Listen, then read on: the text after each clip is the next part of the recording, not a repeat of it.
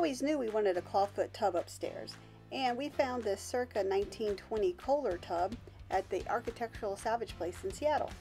The main thing I was looking for was something less than $500 that was 5 feet long and did not have any major damage on the interior of the tub.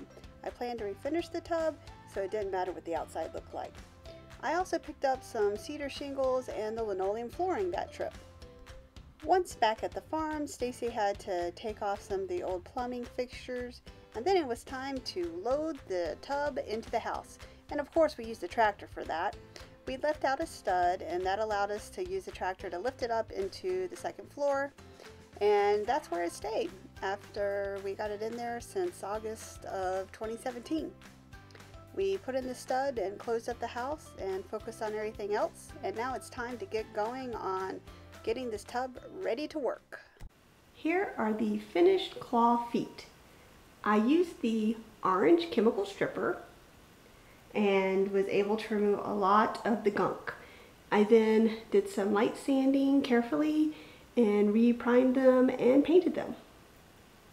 It is amazing how much more detail you can see now that I got rid of that other layers of paint. And we did a hammered silver finish. Looking forward to seeing them put together on the tub. It is now time to strip the old paint off the outside of our clawfoot tub.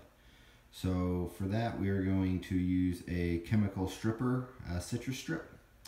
And I have everything prepped. I got plastic on the floor, the tub's held up off the floor with blocks. I've masked the porcelain and closed off the openings. The paint stripper has been applied, so now we just wait. Got to give it time to let it do its job. We did test the paint that is on the tub for lead, and it did come back positive, so that is one of the reasons we decided to use a chemical stripper rather than just sanding it. We didn't want to put all that lead paint dust up into the air. Now we have been doing some light sanding using caution to make sure we're not getting anything airborne, and then after that we're going to do a primer, a finish coat, and it will be time to put it into our new bathroom.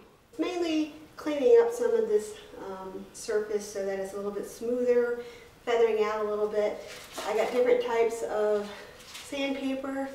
I don't know about you, but I'm a 60 grit girl. I can only find 80 in the shop to get started on some stuff.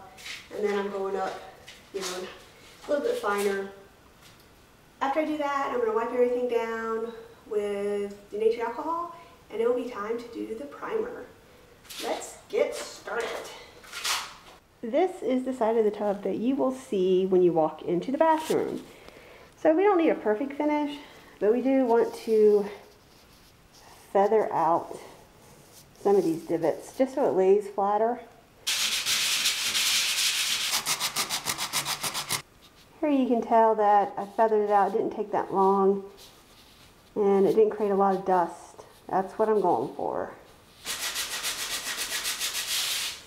Hi Carly, did you come to help me?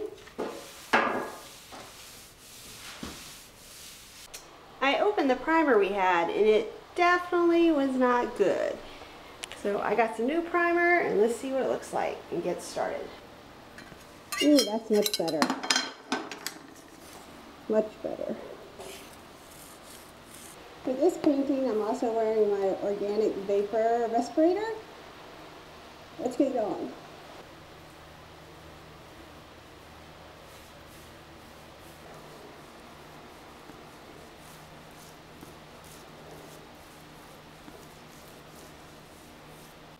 Everything is still going well. I started painting on the back side just so I can get a feel for this type of paint.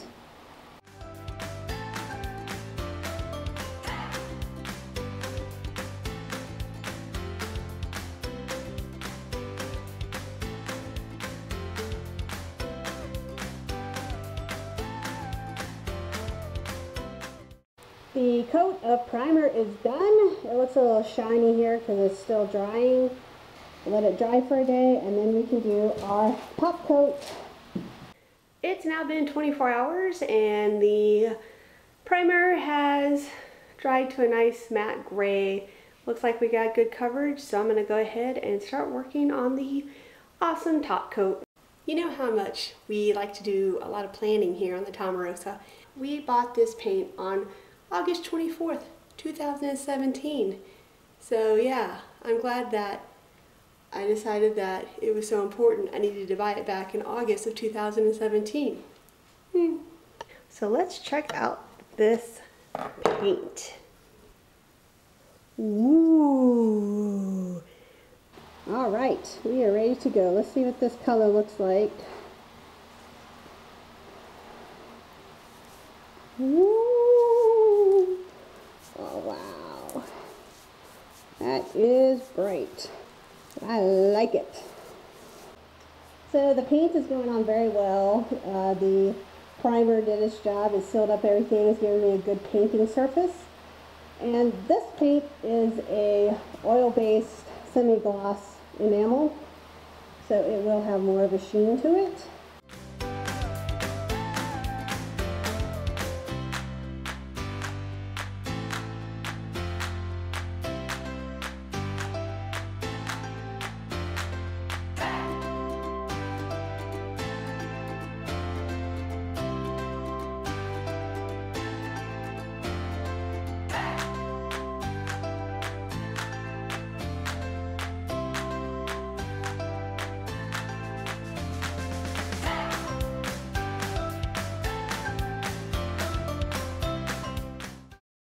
So here it is after the first top coat.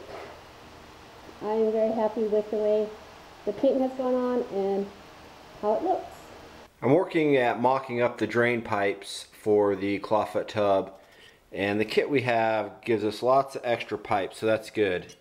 I'm going to have to cut it. The way it works is this fitting here will actually connect the pipes.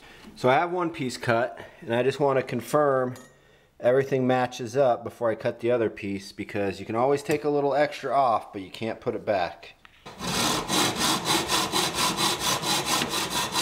So I got it all mocked up loosely on the tub. What I do to make sure that the back piece is square is I used a framing square. When I cut all the pipe, I cut it to try and leave myself the maximum amount of adjustment.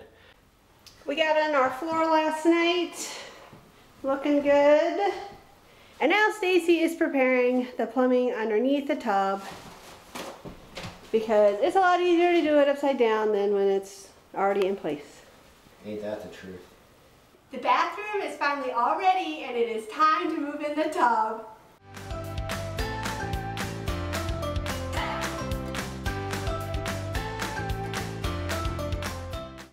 Woo! Well, that was some heavy lifting. We have managed to get the tub actually in the bathroom again, but this time now it has been painted. And Stacy is working on finishing the drain install. And then we just need to clean the inside of the tub. And then it will finally be bath time. So excited. These feet just go lightly into place.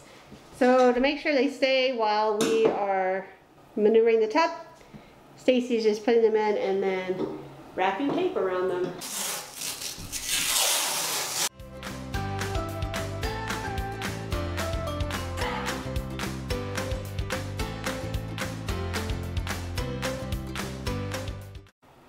And we did get our tub in. Now Stacy is going to work on putting in the faucet and the water supply. For our tub, we opted to have just a, I don't know what they call it, a classic or antique, smaller faucet, as opposed to like a huge thing that has like a gooseneck and a shower feature. This faucet here is actually very similar to the original faucet that we took off the tub when we bought it. Yeah, except for this one actually has nicer handles. And it works. There's that too. We assume. We hope. Here comes the foreman. Hi, Carly. For plumbing in our clawfoot tub, we decided to go with flexible lines. Makes it a little easier on me.